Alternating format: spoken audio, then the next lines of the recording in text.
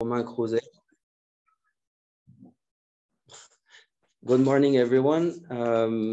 My name is Roman Cruzet. I'm the director of the Climate Change Association. Climate Change is an open platform which gathers non-state actors committed to fight against climate change. And we have been created back in 2015, and it's been since then years that we are working with all kinds of networks of non-state actors to try to create an enabling environment for climate action. This year, the beginning of the year in March, we organized the Climate Change Summit Europe, where we gathered a few months after COP26, the main networks of non-state actors in order to discuss about the implementation of the EU Green Deal at the local level across Europe. This webinar aims at summarizing what happened and give a feedback on the main messages that were raised during that event. Many of all the speakers who are around the table were participating to that event, and I thank them for that. So yeah, despite the challenging context we had in March 2022, we successfully held this non-state actors climate event presentially in Nantes, in France. We gathered almost 1,000 participants on site to work together on drafting concrete proposals on the implementation of the EU Green Deal at the local level.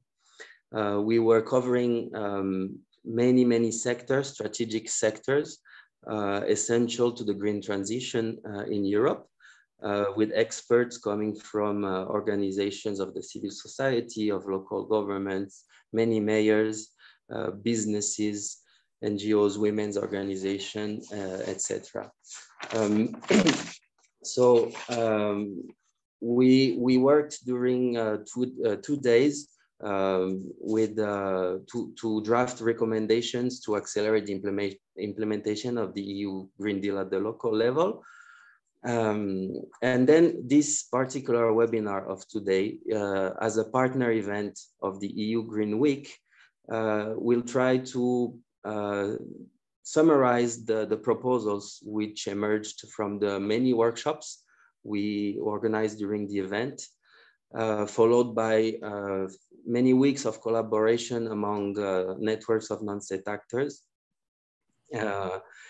including networks such as the European Committee of the Regions, Climate Alliance, CEMR, ICLEI, or Energy Cities, and many sectoral experts from the community of European non-state actors. So this webinar will highlight the consultation process which facilitated the elaborations of those proposals, which will be published soon. We are still finalizing them. And as part of the dissemination plan of these proposals, this event of today is being key to help us to reach our long-term goal of spreading the proposals through the EU community and the decision makers also from the European institutions and European states.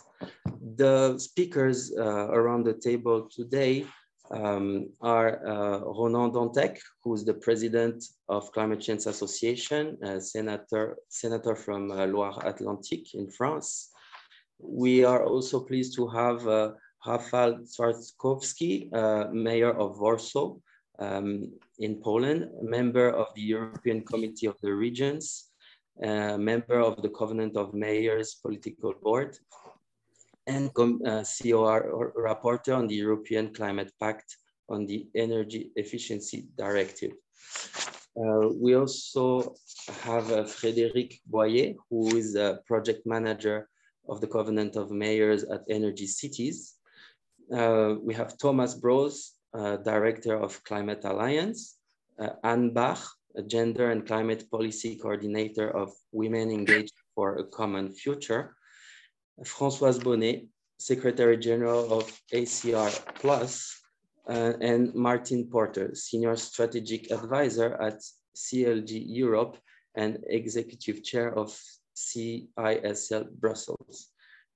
Thank you to, and also we have, I don't see him connected maybe, but Bernard Soulage, yes, he's here. Bernard Soulage, who's Secretary General of Climate Change Association, who will be following all the conversation and debates and will be doing a conclusion to this webinar. So without further introduction, thank you all for being here. Thank you to the speakers. Thank you to the participants who are following us. And I will now give the floor to Ronan Dantec, who will give an overview of the Climate Change Summit Europe and the proposals we had the process we set to draft those proposals, and to give us the overview of the main trends that emerged from the event. Thank you, Ronan. Thank you, Romain. You heard me very well. It's okay? Yes, perfectly. Thank you. And I'm very happy to have this exchange. The Climate Change Summit, the first European Climate Change Summit, it was very important to organize him during the French presidency of European Union. It was an opportunity, it was our responsibility, and it was maybe the first time that we tried to organize a debate, a more precise debate about what we can propose to European Union to enforce climate action. It was the focus was really the action of European Union, and of course the role of non-state actors, the role of territories in this transition. Of course, this summit was organized in a very specific period because, as you know, a few days before the climate change, we had this war, this Russian aggression in Ukraine. We decided with the network, we have an emergency meeting to continue to organize the meeting, but of course, this meeting was an opportunity, and with the mayor of Warsaw, who was present by Visio, we have delivered some very strong message about our solidarity with Ukrainian people, our solidarity of elected people of Ukraine. It was very important to show this mobilization, this solidarity, this unanimity of European non-state actors, of European elected people for Ukrainian people. And I know as I want to underline the mobilization of Poland City, and first, of course, of Warsaw to host refugees of Ukraine. We are in this very, very specific moment. So, but it was maybe one of the most important messages of this summit.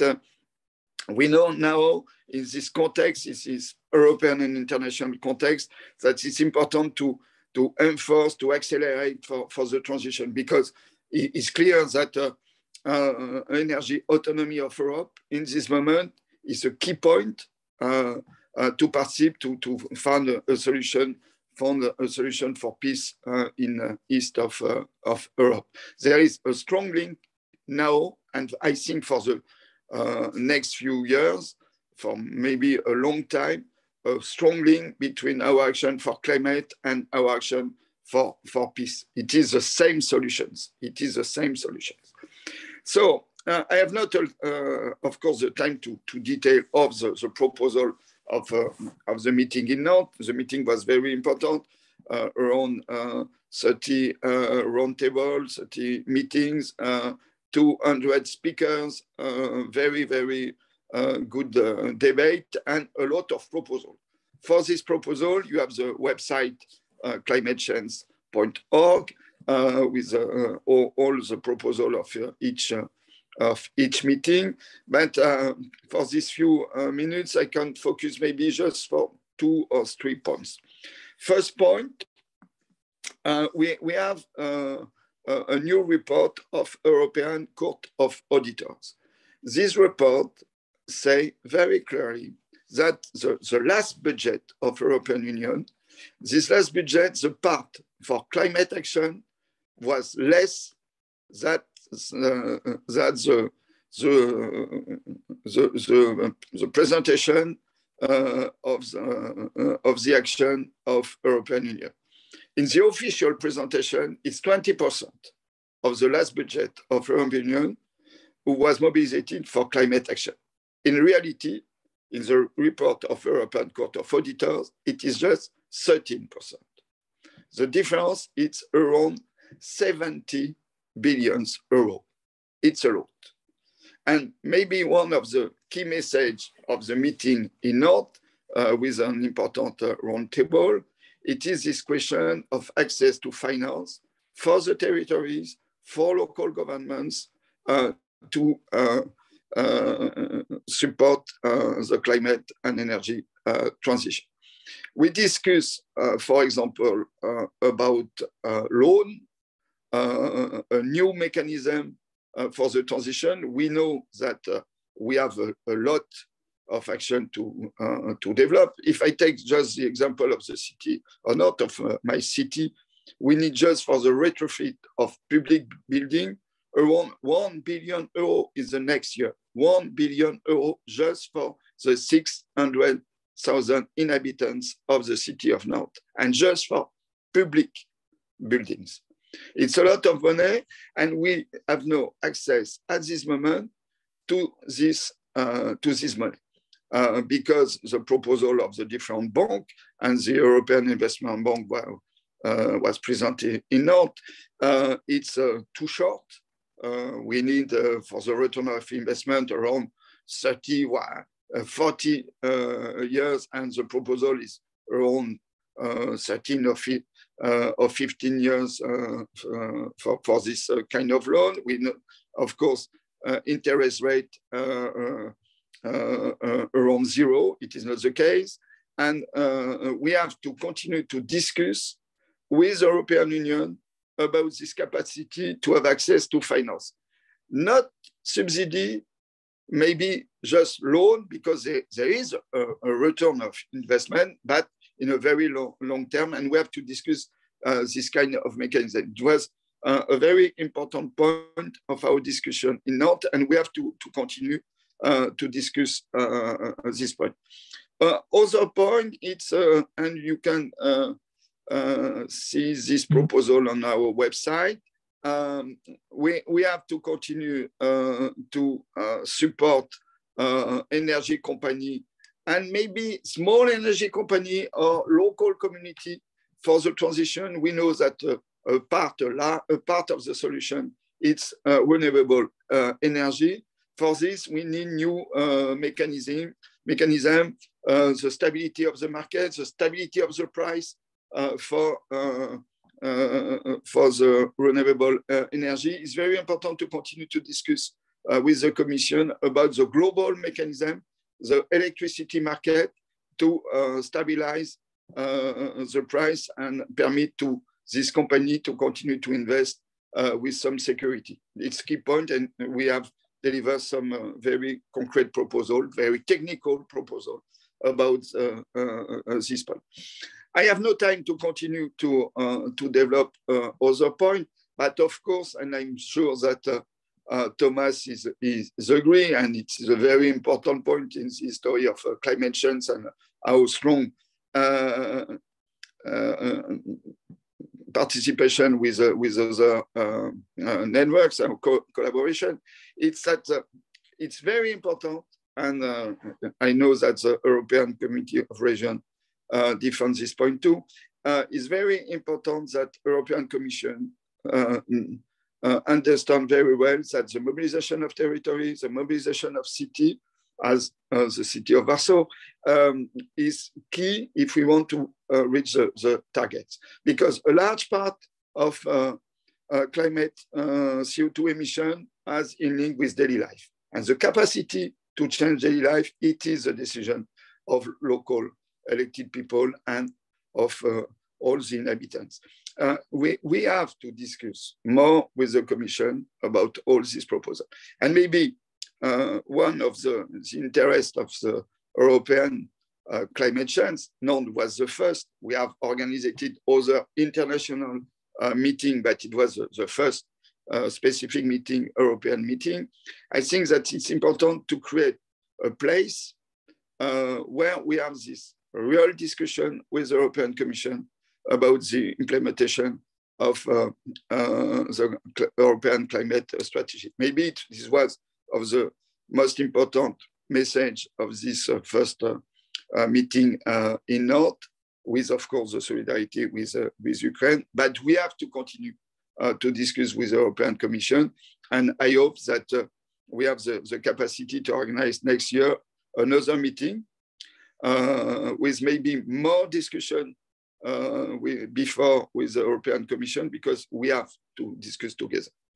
So it was this global presentation of the meeting in Nantes, and thank you for all the networks who participate, who support the meeting, to all the 200 speakers, and to the team of climate change, because we organized this meeting with the situation of COVID in 2 months. It was very difficult to organize a big meeting in just 2 months.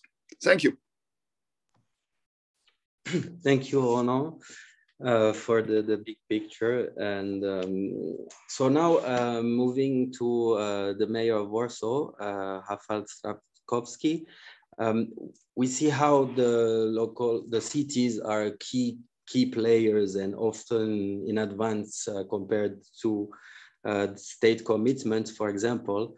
From your perspective as the mayor of Warsaw, what can be the role of a city, such an important city, in the EU Green Deal and the just transition? And maybe what has been the evolution since we last saw each other in Nantes few months ago, and the current situation in Europe? Thank you, Rafał. Good morning, bonjour. Premièrement, félicitations pour une grande réussite du sommet de Nantes. C'était vraiment magnifique. Guys, I mean, as you all know, the challenges before us are absolutely unprecedented, because just as we are getting out of the COVID crisis, and of course, we have a priority of dealing with the Green Deal, and a lot needs to be done, we have a war on our eastern border. And some people say that we should now focus on geopolitical issues and focus on Ukraine, and of course that some of our priorities should be treated differently. But I'm of the opinion, and I would submit to you, that we need to do everything at the same time, and that we our ideas about greening our cities and fighting climate change are becoming even more urgent, and that we should look for synergies and then try to deal with all of those problems simultaneously, which of course is very, very difficult. But that's our ambition in the Committee of the Regions. That's our ambition also in the European Union, because we can see that the European Commission thinks along very similar lines. But of course, it is not going to be easy fighting climate change in such difficult circumstances. But I think that the war in Ukraine and the attack, unprecedented attack of Russia, has proved that we need to take our green agenda even more seriously, because we simply need to make ourselves independent of fossil fuels, coming especially from Russia. And you've seen a stop in delivery to Poland, to Bulgaria, to Finland, which means that we need to do all of those things simultaneously. We need to make ourselves independent, and we need to be ambitious when it comes to a green agenda. The biggest problem is that we need adequate resources in order to do it, because we cannot do it without money. And at the margins, I can tell you that we are dealing with a refugee crisis. We've seen some money from the United States of America on the ground. We haven't seen any money from the European Union yet. Of course, I hope that this is going to change very quickly, but that's the reality on the ground. And that's why we cannot talk about ambitions without talking about adequate resources. The worst thing that could happen is that we are going to be very big on promises, and that then we will have problems in delivering green action.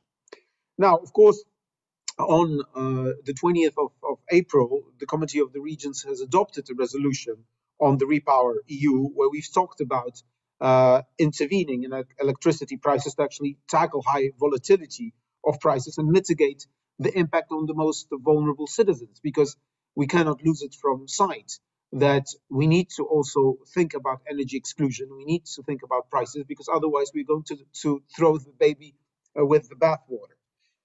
And that's why we are of the opinion that the European Commission should extend the application of the general escape clause of the Stability and Growth Pact at least till the end of 2023, because otherwise it will be very, very important for us all to deal with the crisis at hand. And of course, as we were dealing with Repower EU, suddenly we had a Repower 2 package, which of course brought additional measures with a strong focus on local and regional government is the focal point of it. And it needs to be said, guys. I mean, Repower EU, especially the second package, brings an incredible responsibility to the regional and local authorities, and especially to the cities. So in a certain sense, we are at the first front, and we are fighting the pandemic. That's us, mostly the cities. We are fighting here in this part of Europe, the refugee crisis. And again, it's us, the cities. And then the focus is, of course, on greening the European Union. And yet again, quite a lot is to be done in the cities. That's why the issue of adequate financing is so important.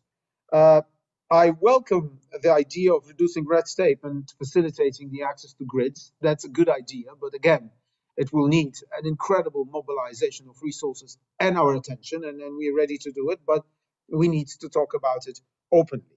Now, the Save Energy Communication campaign that the Convent of Mayors and European Commission and the Committee of the Regions have launched last week, Cities Energy Saving Sprint, is an absolutely key action within a Repower EU framework.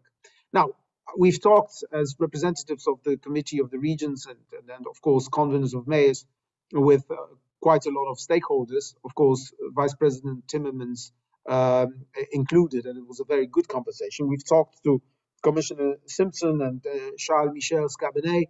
I had a privilege to talk to the President of the European Commission, Ursula von der Leyen herself, and we've underlined our readiness to be committed and to actually come up with our own actions, which are going to mobilize the public opinion and show how much we can do in the cities in order to actually show added value and save energy. And of course, also show good practices which could be implemented. I'm confident that that's what we can do, and that emergency saving measures set in the city's energy saving sprint will actually help local governments reduce municipal energy consumption and encourage the support of citizens and local business to take similar measures. And that's what we are doing in Warsaw. I was just heading our meeting of my deputies, where we were deciding to actually change our electricity and lamp systems on the streets into LEDs, which are going to save energy. Of course, we've taken 2 months ago a decision to have solar panels on all the public utilities buildings in Warsaw, 2 months before the Commission actually came up with a similar idea in Repower EU. So we are in absolute sync with what the Commission proposes, but we have quite a few ideas how to do it in a way which is going to be more demonstrative.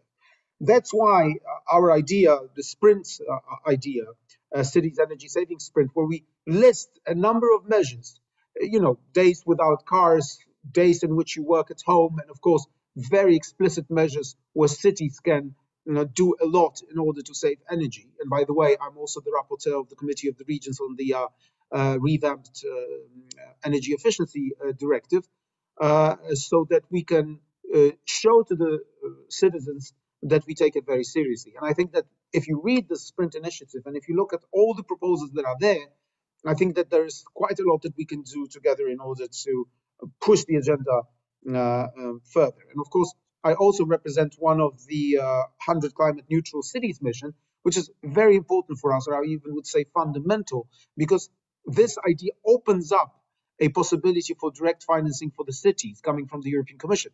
The only problem is that it opens the door, but the money is not yet there. So again, we need to push forward so that money is provided.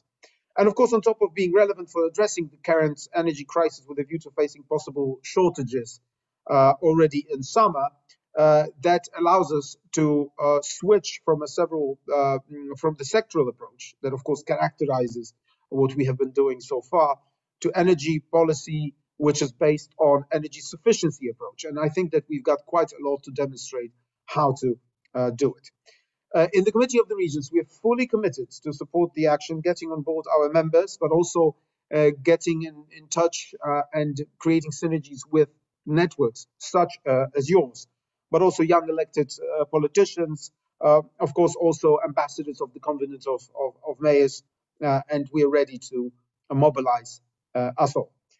To conclude, the EU's response to what is happening in the East, but also to the energy crisis and to the global warming, needs to be immediate, united, and coordinated. We should be looking for synergies to do all of that. And of course, energy saving is in a sense the least controversial, but not that easy. And we should take immediate action on that because the energy which we are going to save will refill the storage tanks, and it will allow us to be better prepared for what is to come. This is the greatest act of solidarity which should be shown immediately for vulnerable households, and that's exactly what we need, because we are not going to carry the day without the support of the most vulnerable. We do have a responsibility as mayors for our citizens and companies, and of course the steps we'll be taking in the next couple of months to determine the future of our cities. And I'm of course convinced that today's discussions are very valuable in order to garner support of all these stakeholders in order to carry the day. But at the end, it all comes to the level of ambition. And the level of ambition of ours is great. We are ready to persevere and go further and be ambitious. But yet again, we need the adequate resources. And I have to tell you, with the difficult government that we have here in Poland, which wants to cut the big cities out of financing, it is crucial that we put pressure so that if the money is going our way, that it is being spent according to transparent and non-political criteria. And as you know, the President of the European Commission is coming to Poland today, and there will be a movement on the recovery package, which was blocked so far. That's fantastic, because we all need the money. There are milestones in it, of course, mostly connected to the rule of law, but not only. And the important thing is that we all create a certain pressure and talk to the European Commission officials that they make sure that the money is spent wisely and that it takes into consideration the needs of the regional and local governments. Because otherwise, much of our ambition will simply stay on paper, and we cannot afford that. That's why we need to make sure that the resources are there. Because at the end of the day, if Poland does not fulfill these priorities, it will be very difficult for Europe to fulfill our goals. We here in the cities are ready for that, and we will fight for our ambitious agenda together with you. So yet again, thank you very much for having me.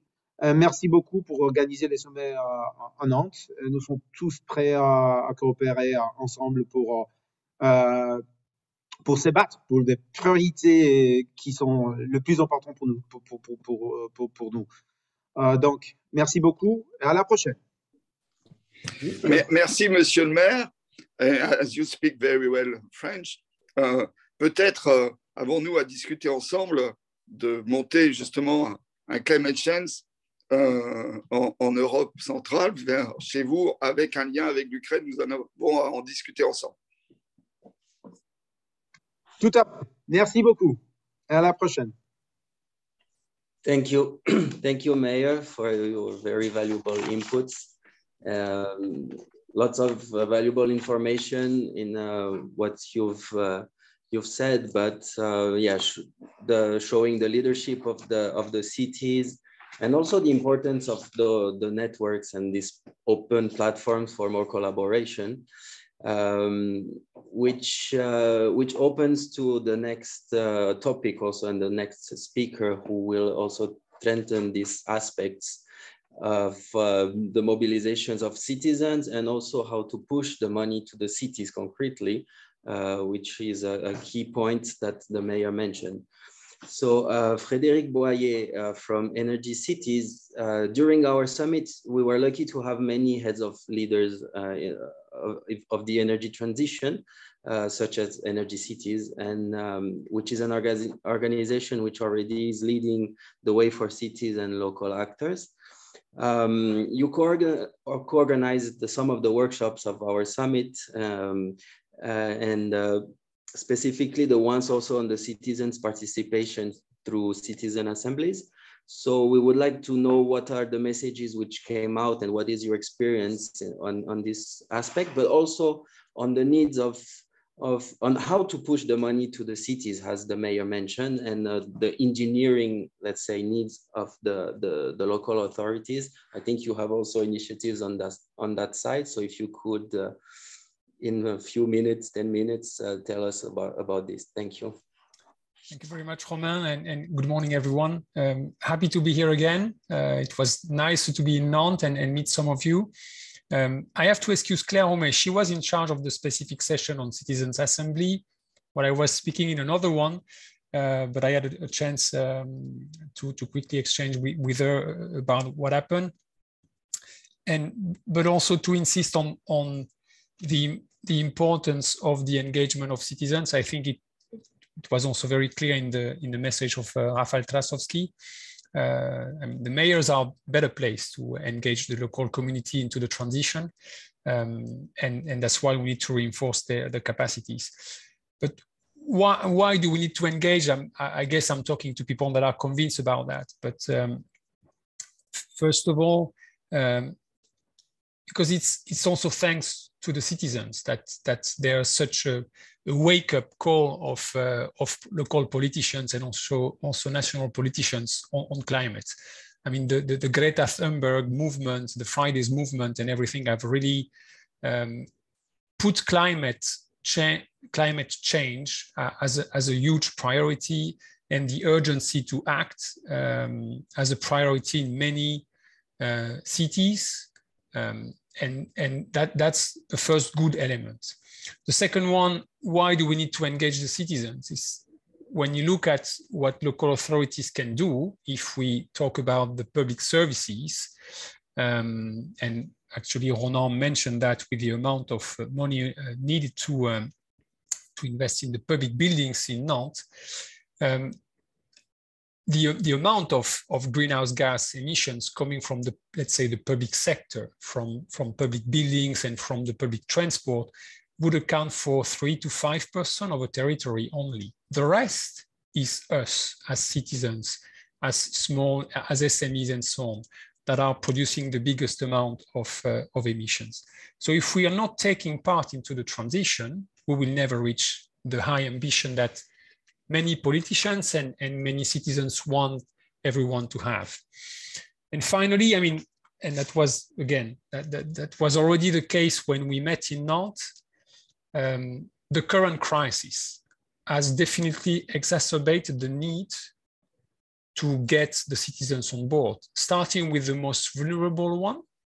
And the number of them is really growing, considering the price of energy we are having in most of the countries, but also to get the other ones, the lucky ones, such as me, a bobo who can afford to put PV on his roof, but I can still do more in changing my behavior for the transition, for the climate, but also in solidarity for Ukraine. And that's why I'm very glad that Mayor Trzaskowski promoted the Sprint, this initiative that we launched as part of the Covenant of Mayors with the support of the Commission and the Committee of the Region. And I put the link into the chat. This is mainly an initiative that we're inviting EU cities to join, but I saw there was a question. Everyone is welcome. Every local authorities in the world is welcome to join. Of course, the element of the importance of EU cities to join is to quickly save energy here so that we cut the money flow going to Putin to finance his war against Ukraine. That's one of the key elements. The second one is to prepare for the next winter, but also to start preparing for the summer, because when I was presenting the campaign to the Committee of the Regions this week, some elected members of Cyprus or Greece were saying that they're going to have 50 degrees during the summer. So how can you ask tourists, how can you ask citizens not to switch on the air conditioning? So again, we have these multiple crises that we are facing, and that needs local responses. And for that, we need, as the mayor said it just before, we need to empower them. We need to give them the capacities to do it. So second element regarding the citizens' engagement, this is something that is very, very clear now in many EU initiatives. I could mention the European Climate Pact of the Vice President Timmermans. He's very keen on engaging everyone to take action for climate. That's starting from this new initiative of the Commission that we decided to include into the Covenant of Mayors political commitment. So what the Municipal Council would go through before allowing the mayor to sign up to the covenant, there's a point on committing to engage the community, committing to engage the citizens, the SMEs, the academia, to organize a local climate pact, to organize a local COP. You can call it the way you want, but the key element is really to get everyone on board, to define a roadmap and to take action, because everyone needs to take action to save the planet. And another example, the last one I want to mention, and again, the Mayor of Warsaw mentioned it, is the mission for 100 climate neutral cities. I think it's important to see again in this change of state of actors in the EU decision-making process, that the cities and regions have been taking a lot of importance. 2 out of the 5 big EU missions, there is one on cancer, one on artificial intelligence, but there is one on adaptation to climate change that will support a number of pilot territories across Europe to be resilient to climate change. And there's the one on 100 climate neutral and smart cities.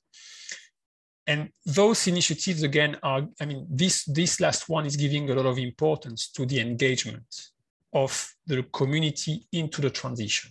So again, we're passing from local authorities as managers of public services, public buildings, waste, transport, in some lucky cases, also local energy companies, which is clearly a key to driving the transition, but that cannot happen in all member states, at least not in France, in most of the cities. But those are the key drivers. So we need to reinforce that by giving the power to the mayors, to the local administration to run those services. We need, and I don't want to repeat, to ensure that the funding is going there and is not blocked by member states or allocated to other priorities, because again, this is a systemic approach we need to have, and local authorities are well placed to do that.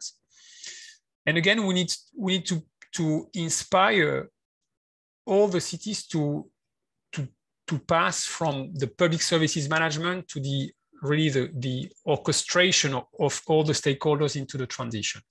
There are good examples. Nantes with the Débat de la Transition that were organized some years ago. We know about Leuven in Belgium, was this very innovative model of governance where the local administration, the city, the municipal council is really giving power to an NGO to work collectively with the academia, the SMEs, the citizens to define and to implement a climate neutral roadmap. But again, when you talk about all these elements, you see that what is really needed in the cities is more staff capacity. So not only the funding, but also the staff to develop the good projects, to implement them, and also those new competences, because this is a kind of social engineering that we need to develop in every city. And that's for me a way to also promote this campaign that several EU networks have been launching. And I will put it on the chat. It's a call for bringing more staff into the cities for future-proof cities for the climate. We estimate that it's about 2.5 additional staff per city per year in Europe. And well, in France, we have 36,000 municipalities. In Europe, I think we go up to 120 or 130,000. So that's a huge amount of civil servants that we will need to hire if we want to drive the transition. And there's the fact of hiring them, and there's also the fact of making it attractive. It's because often young people will say, I don't want to become a civil servant. This is boring work. Anyway, they don't do anything. No, there is a need for those new people, new brains to join local authorities and help driving the transition. So that's a bit the scope of this campaign that we are launching with the support of different networks across Europe. And a key element I think we need to pass to the Commission again to advocate about is that we need to stop the usual funding of projects to go to the funding of the organization so that they can run the transition. Because if not, we're deepening the gap between the happy few who can be members of some of our networks or have the capacities to run live Horizon Europe projects, but the rest cannot access that. So we need, again, to reinforce the capacities, maybe not in every local authority, but there are regional energy agencies, there are structures that can take over and provide the technical assistance to the smallest municipalities across Europe.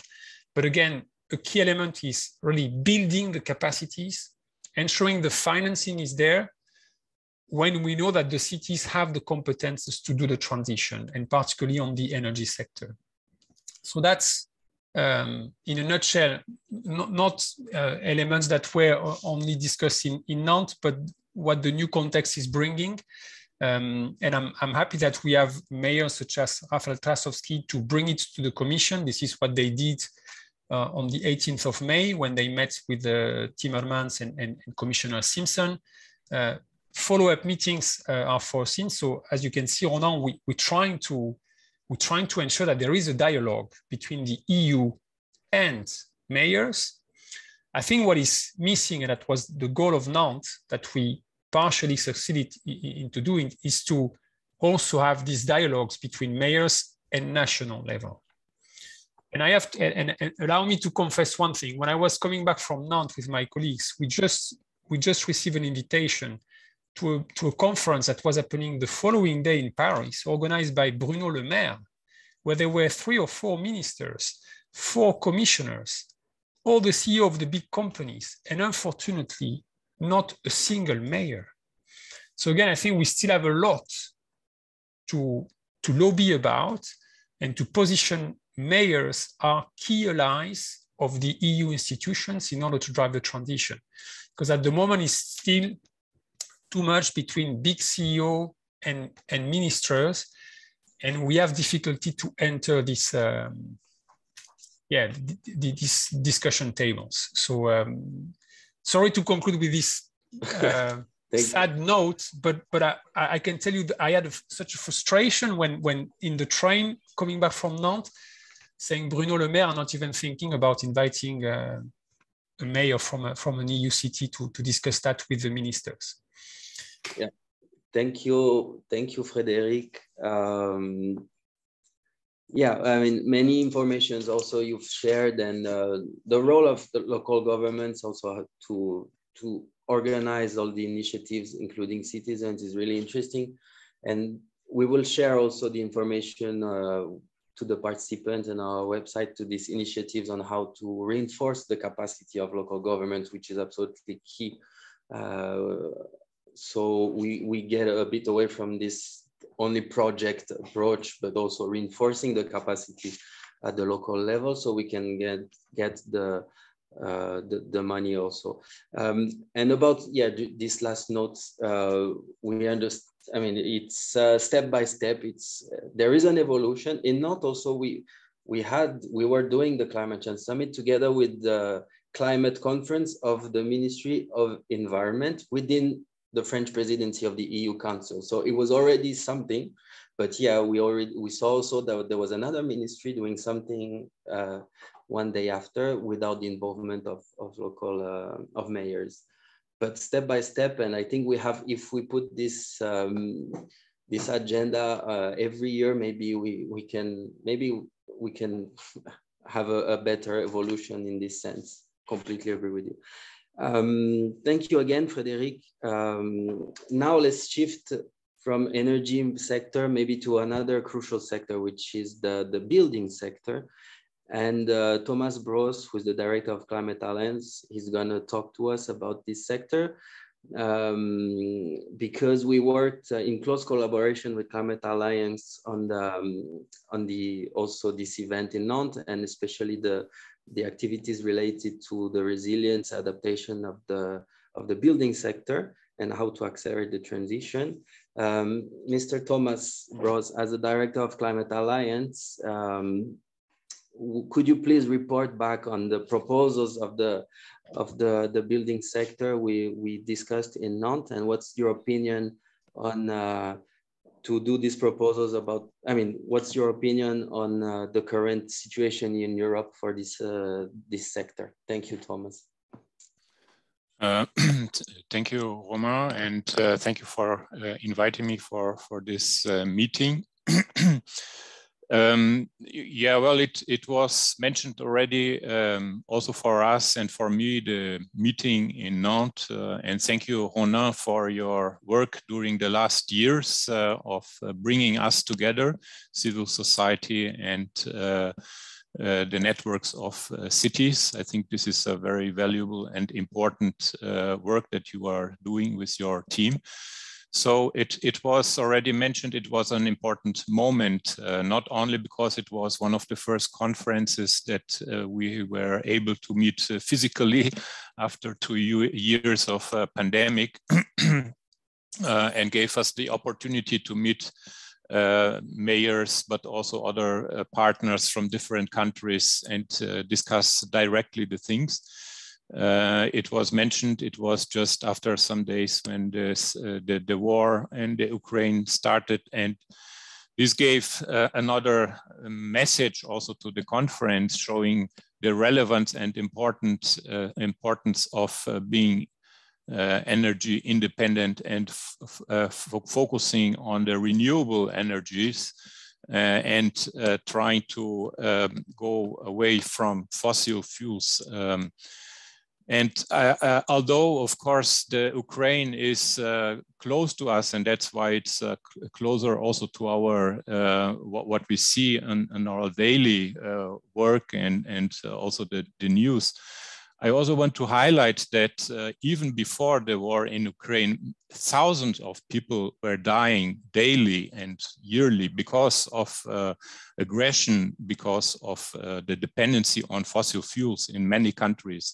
So not only Russia is providing fossil fuels and gas, but most of the countries are autocratic and not democratic countries which are oppressing and making war in different areas of the world.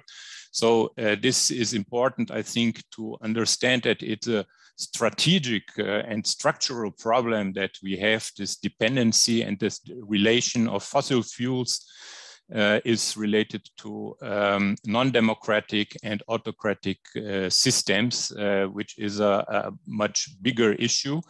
And the war shows us that the fossil dependency is not only a technical problem, but also a problem of security, which brings us to another dimension of the analysis of the situation.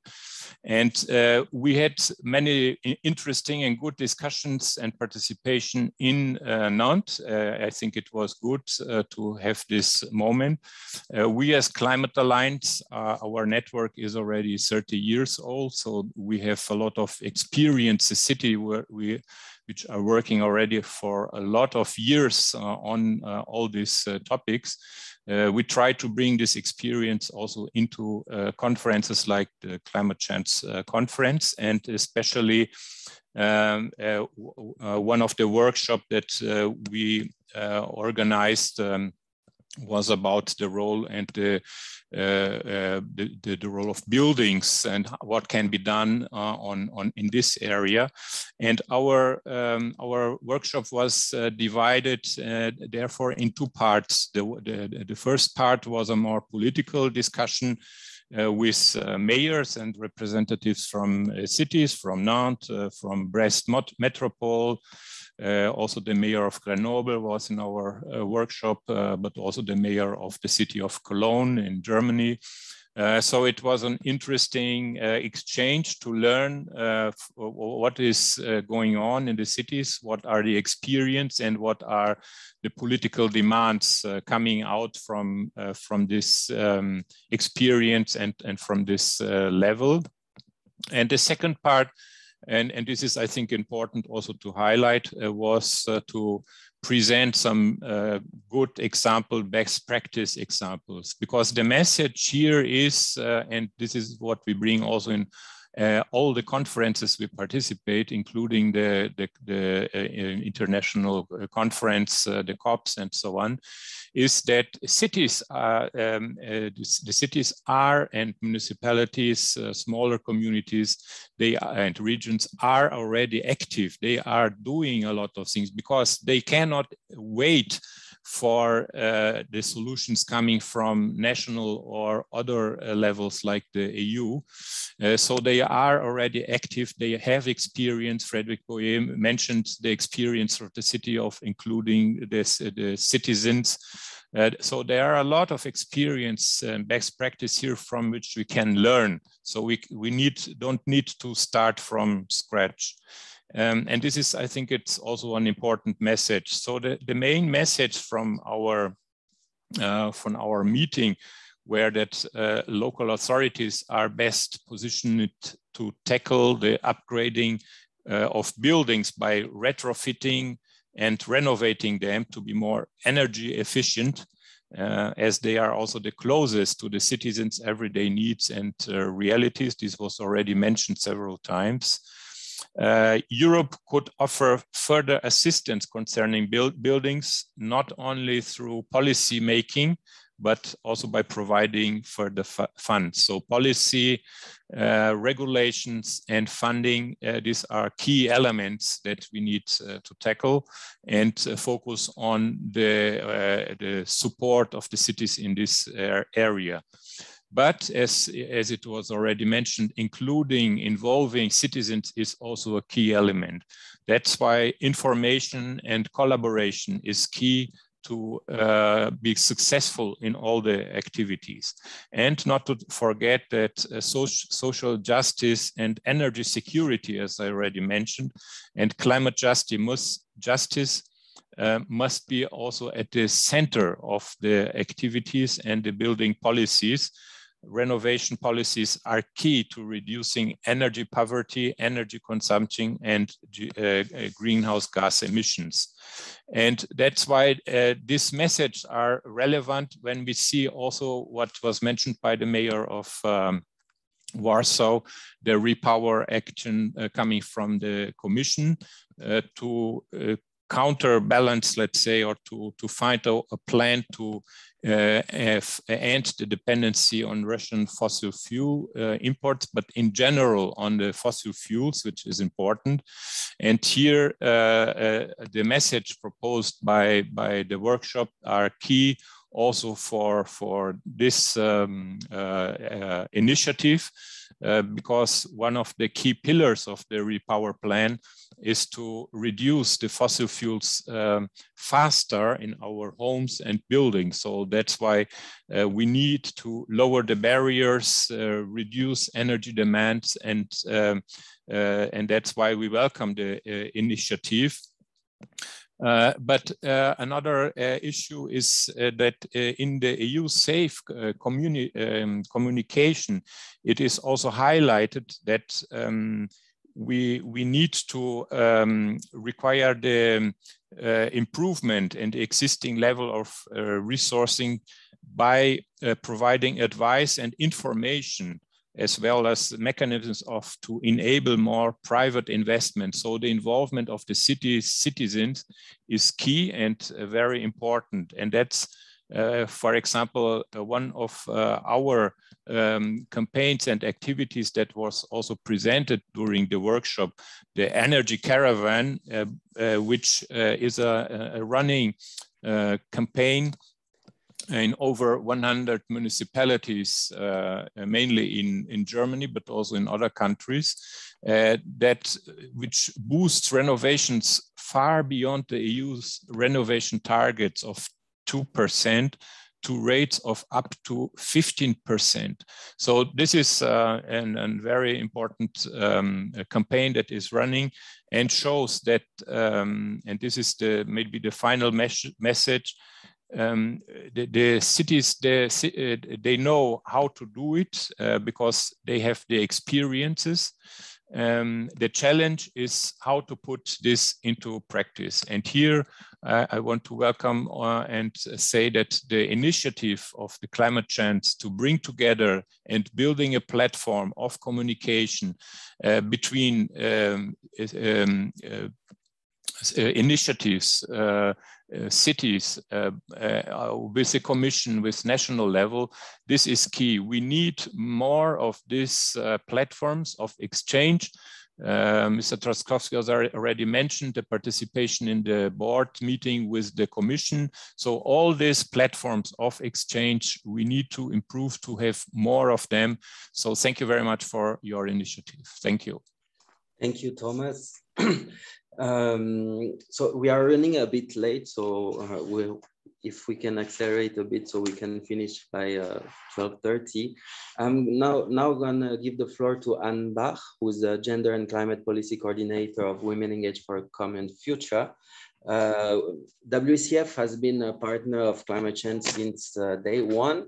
So Thomas already mentioned a bit like the just transition aspects. So I would like to hear about Anne on this topic of the just transition for all, especially including women. So what are your views on how to ensure this just transition for all citizens? Thank you, Anne. Thank you, Romain, and good day to everybody. Thank you for inviting me to give my feedback and views following the very successful Climate Change Summit in Nantes. I indeed had the chance and the honor to moderate a roundtable on how we can make the EU Green Deal more gender responsive. I would like to start really by appreciating the words from several of former panelists that the war that we are seeing today in the Ukraine is really fueled by our inability to accelerate the energy transition and our climate policies. So really the war in the Ukraine and this terrible attack from Russia shows us that our climate action is a geopolitical issue and a very urgent one. And in order to understand how to get everyone on board, we need to indeed bring in all citizens. And I'm happy to have heard that also from many of the panelists, the mayor of Warsaw, but also just before me, the leader from the Climate Alliance and also Energy Cities. And who are the citizens actually who can participate and who want to participate in this transition? Well, they are very diverse, and we need to understand that the most vulnerable of them are often women. And the EU has a gender strategy because the EU has recognized that we still need to make a lot of progress in reducing gender inequalities, in actually fighting those inequalities and giving women more chances, giving marginalized groups much more chances to participate in the transition. But this EU gender strategy doesn't align, doesn't cross with the Green Deal really in the daily politics. Ronan Dantec has said really, if we want to accelerate the transition, we need to act on our daily lives, and cities are able to act on our daily lives. Actually, everybody can act on daily lives.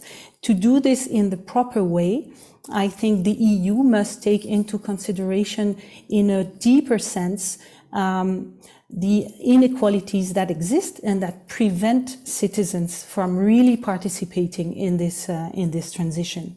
So I think the just transition can only be just if it takes into consideration also the gender dimension of it. And I will give just one example, since we are talking a lot about energy transition today, and the fact that so many very poor people are going to be impacted by the rise in energy prices, by the need to cut our consumptions on fossil fuels drastically, if we don't want to continue fueling this war led by Putin. I think we need to understand that energy poverty impacts mostly women. And that this side and this dimension, this gender dimension of energy poverty is not taken into account in policies, unfortunately.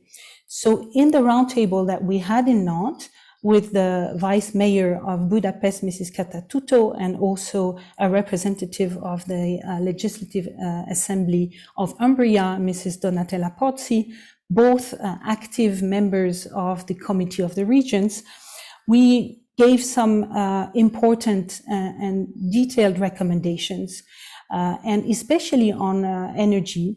I think we need across Europe to have a better defined definition of energy poverty. It is not aligned across all countries. And also this energy definition, the definition, of energy poverty is the first step for efficient policies. And those policies must take into account the fact that it needs to reduce the gender inequalities. So specific policies can be done to target specific, for example, one-parent households, because single-led households are mainly female households. There is no policy today that targets these kind of households. So just to give you a very concrete example, I cannot go over all of the policies and all of the sectors, but since we have mayors here, since we have also political representatives of the EU, let me also give another example of a very general measure and recommendation that we have made. It's gender budgeting. Some European cities like Vienna, Lyon also, are implementing gender budgeting. And that really helps in identifying the gaps that we still have in the EU to address the just transition. So I think that is also a recommendation that needs to be heard by political decision makers, and that we are pushing very, very strongly. And to finalize, on some of the recommendations we have made, I cannot list all of them, especially if you're saying we're running a bit late. I would like to recall the recommendation made by Mrs. Donatella Pozzi on the structural fund, the cohesion fund of the EU. Actually, there are no social nor gender equality conditionalities in the structural and cohesion fund. And that could be also a measure that would help a lot bring about a more just transition and ensure that we have funding, because as many of you said, and Ronan first, we need much more fund to be well targeted and well employed.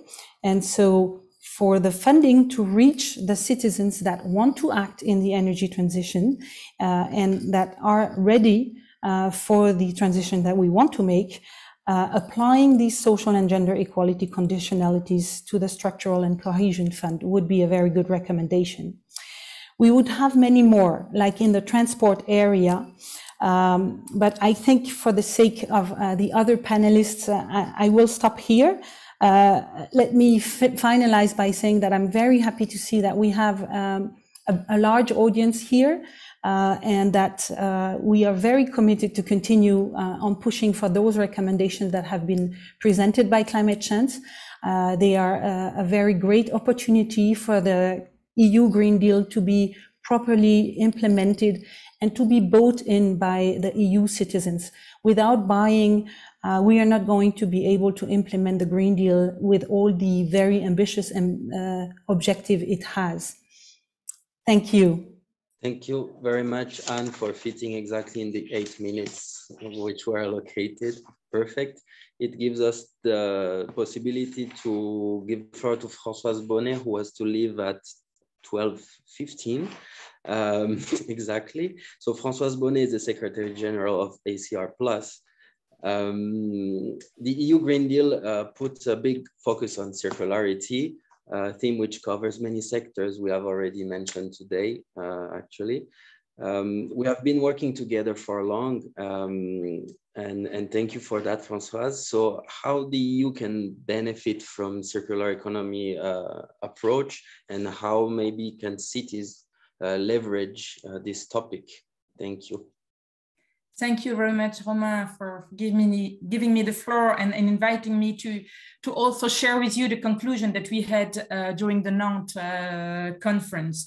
And I'm happy to be here again, because I think that we still have a lot of work to do in order to make understandable that circular economy is also part of the solution to fight climate change, because we have all indirect emissions. And we discussed about the price of energy. We didn't say that with this Ukrainian crisis and previous crisis, we have also a huge inflation.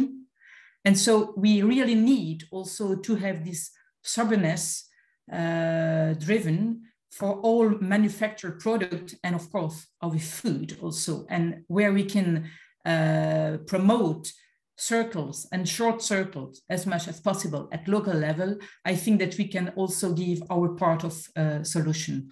So during the conference at Nantes, we had several conclusions, and one was very important, I think, to address today also, is to massify the systemic and holistic approach of the circular economy by implementing new indicators that go beyond the mandatory reporting expressed by volumes and produced collected waste. We need to go beyond that. And this is what exactly we try to do at ACR Plus with our More Circularity, Less Carbon campaign. And I'm sure that also the European Agency now and other actors should combine efforts to give really a clear message that circular economy is also part of the solution, and that we really need to have a more circular economy to fight climate change.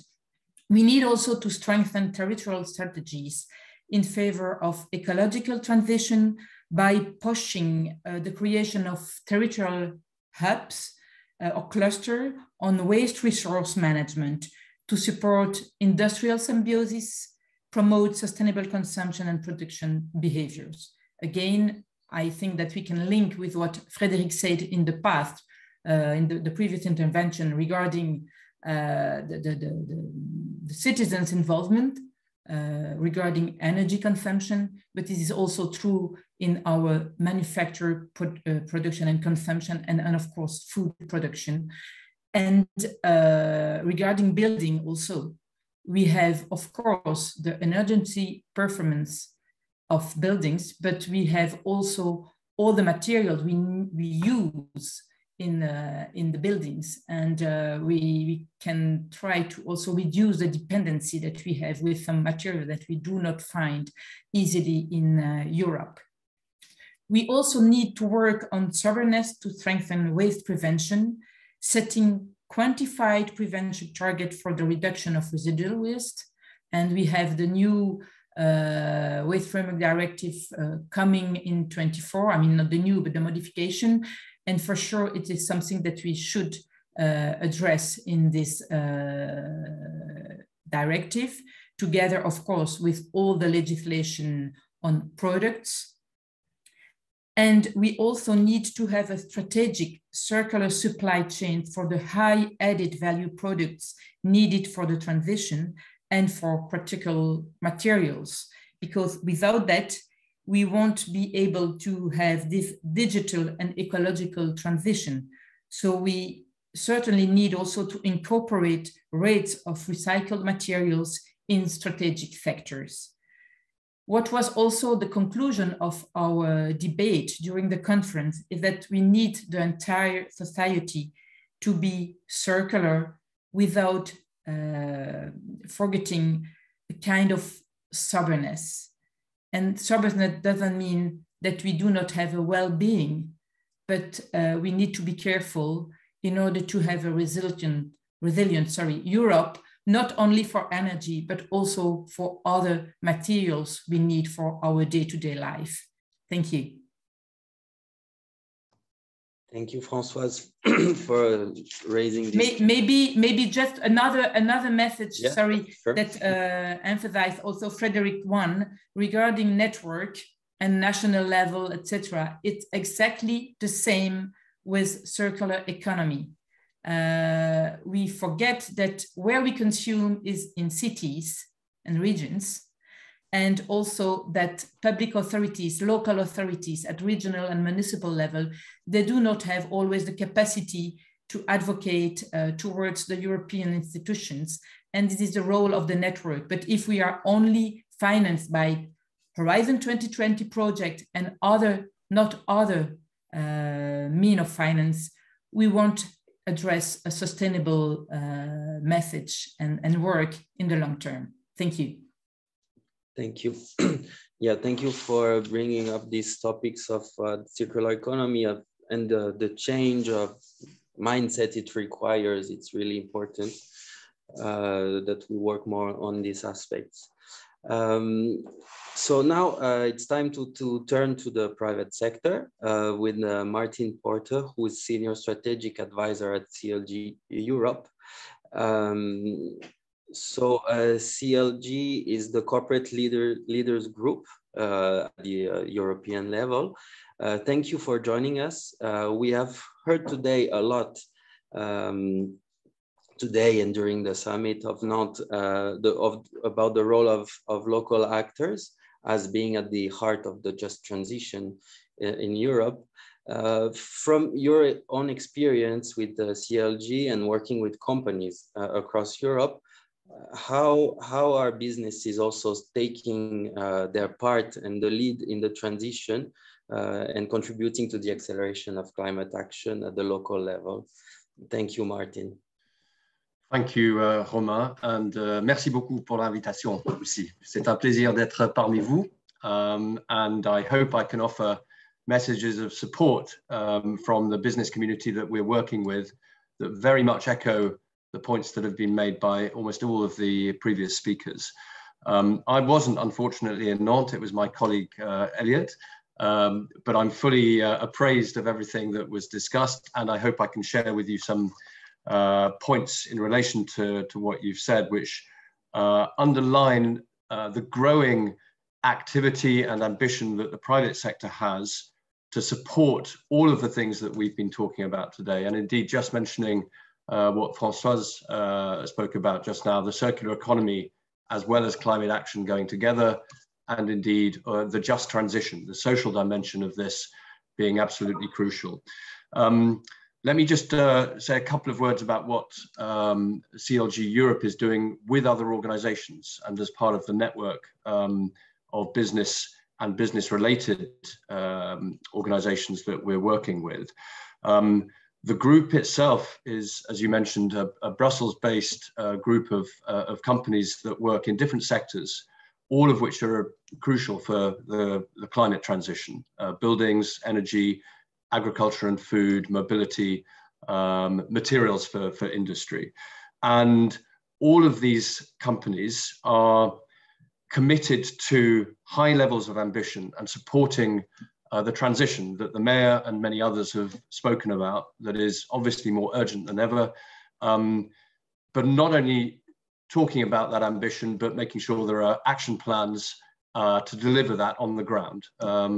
And that is where companies, both large and small, have their activities that connect to local consumers, to cities, to regions.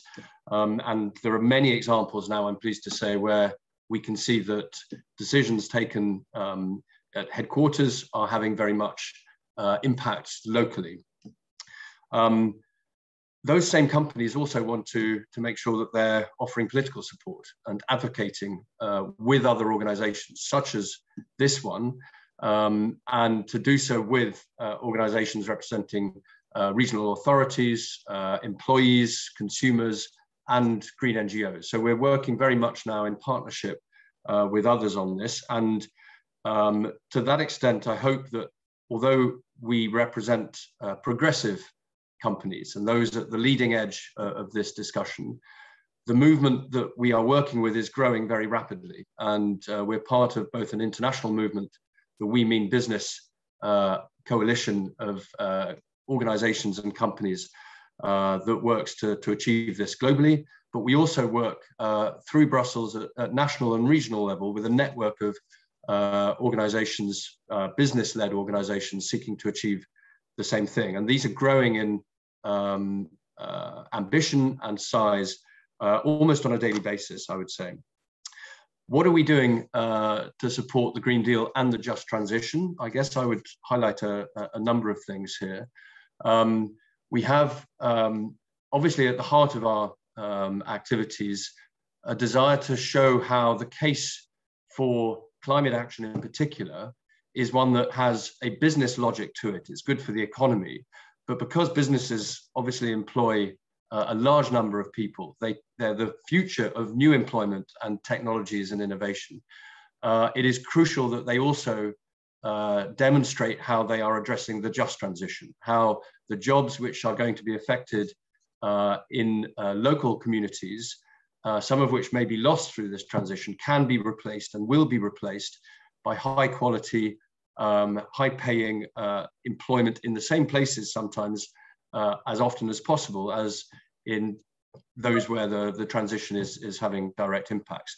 And the organizations, the companies that we're working with are investing in, for example, the mayor spoke about changing all of the lights in Warsaw. There are many of the members involved in buildings, lighting, who are directly investing in Warsaw, but elsewhere exactly to that end.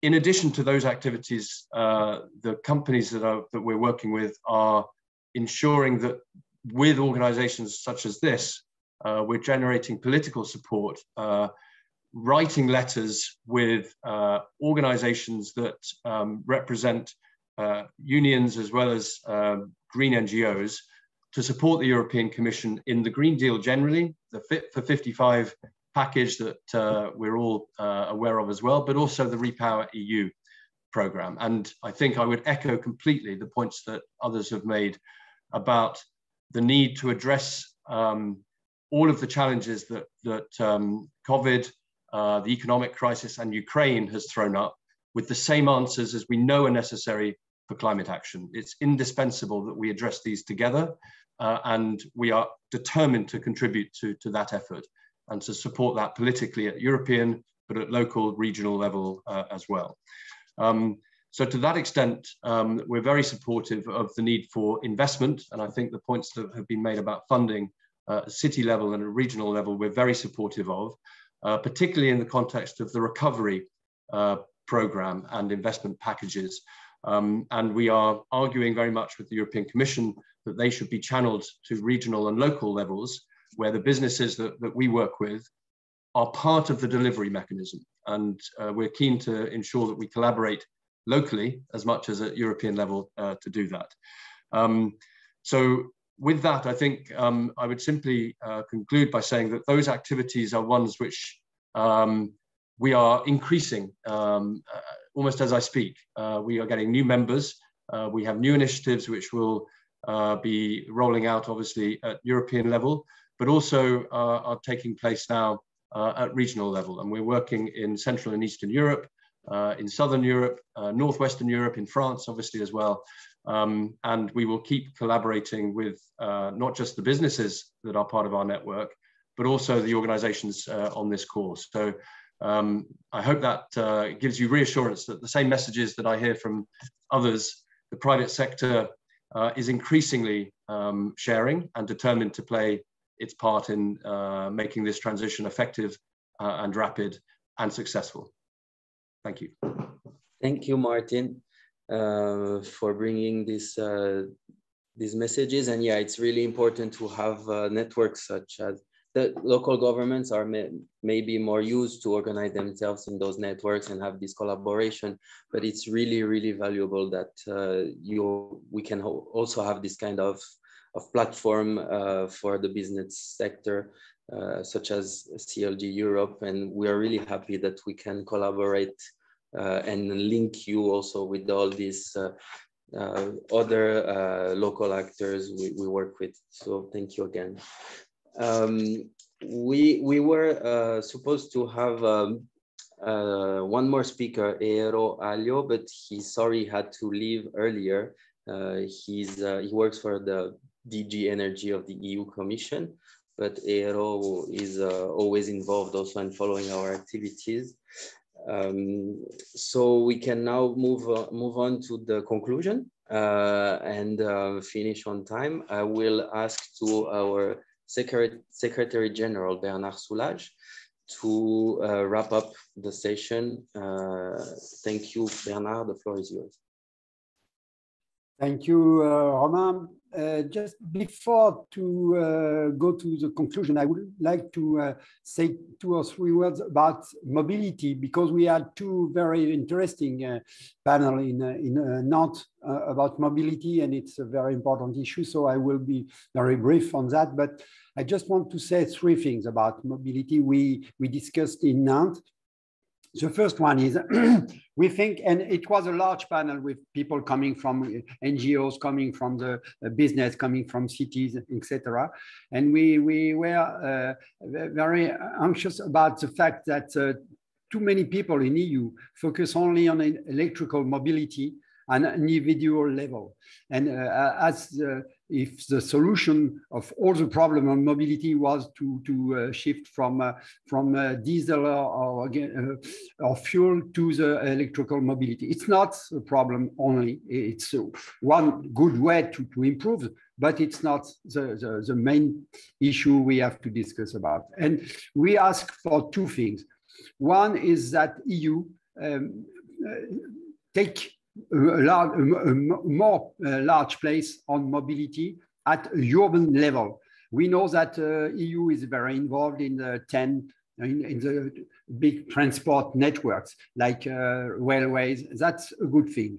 But at the urban level, up to now, the EU was not involved, and it was very difficult for cities or regions to ask funding from EU, even in the structural fund or the cohesion fund on mobility. Or mobility is now in France or in Europe the most important part of the greenhouse gases. So it's the second thing we ask. And we ask also to move to very, very what we call slow mobility, soft mobility, and ask EU to fund also some project on that issue. Like it was an idea we asked for, that you know that it's 10 Ts, what we call it, or TGV and very high speed railways, but we ask also the same thing for bicycles from that will make people able to cross Europe with soft mobility. That's the main. We had a lot of other things, but I just wanted to focus on that. On the conclusion, I listened to all the interventions, and I can say with maybe a smile, but it's not a good smile, if I can say. I heard that since 20 years. I was in the Committee of Region in early 20s. I was in the European Parliament, and I still have this asking. We want cities and regions more involved in this process, and that EU could fund directly cities and regions, and also civil society. It's not enough now. I think it's one of the big messages we had in Nantes. We had this morning, make an effort. The Green Deal is a very good thing, and the amount of money is very high, huge, but we need to have some different channels to have this money on the ground where we need really it. That's the first thing I heard. It's not new, but we want to focus and to say that again, and hope that we will be listen more and more during the next years. The second thing, I think it was said by François, I think, that about capacity building.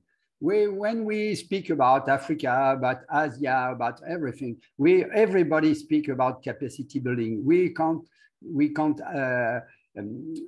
hope that we will improve without capacity building. But this not so many said about Europe. Or that was an important issue. You want to make focus on these issues, but are you sure that at the ground level that there are the capacity building where the public servant, and I think that's a good message we can transfer.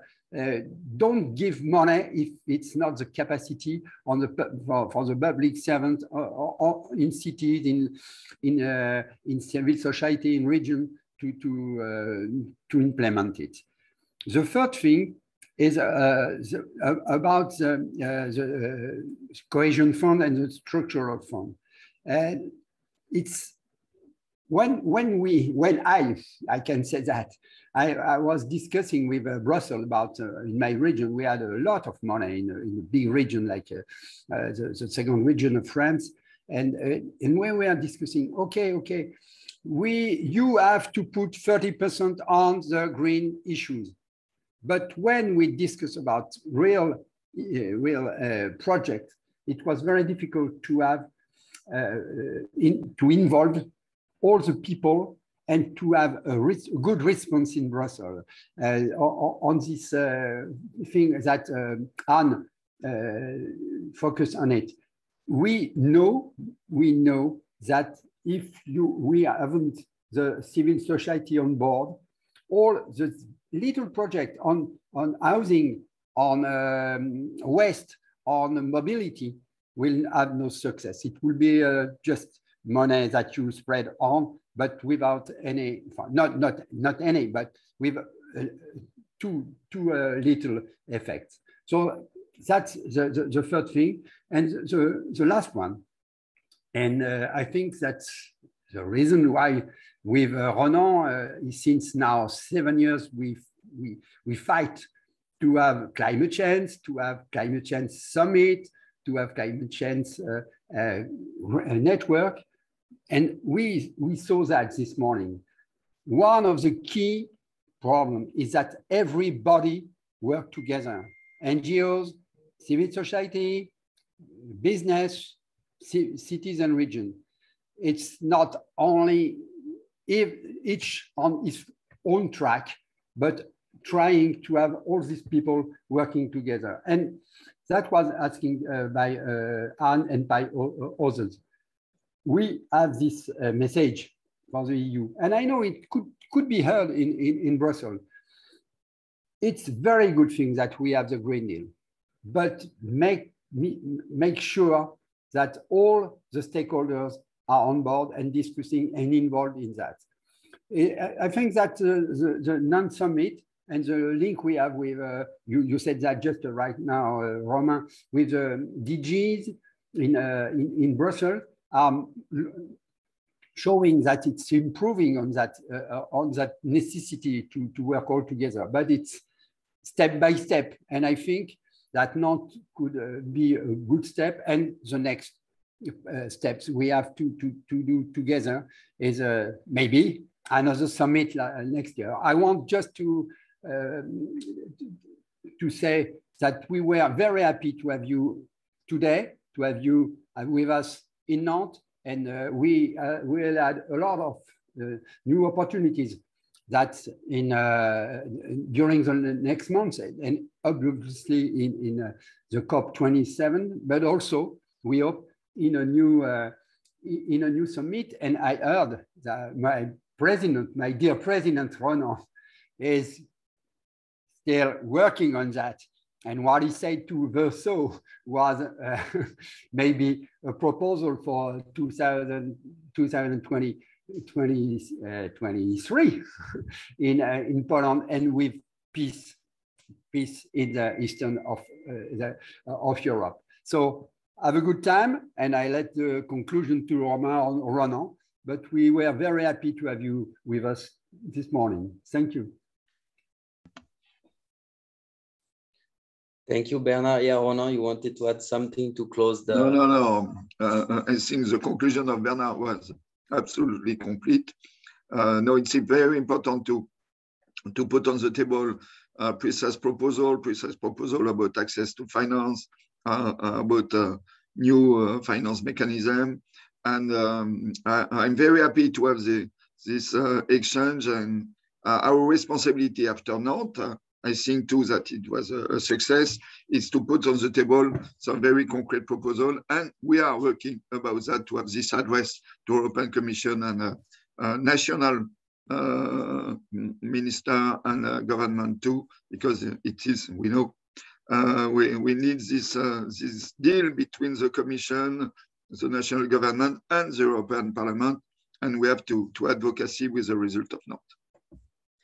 Yeah, thank you. So stay tuned. We will be publishing the proposal, the paper with some proposals and a summary in the coming days.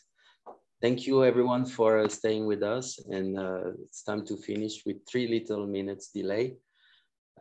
See you soon. Bye-bye. Bye-bye. Thank you. Thank you Bye-bye. very much. Goodbye. Bye.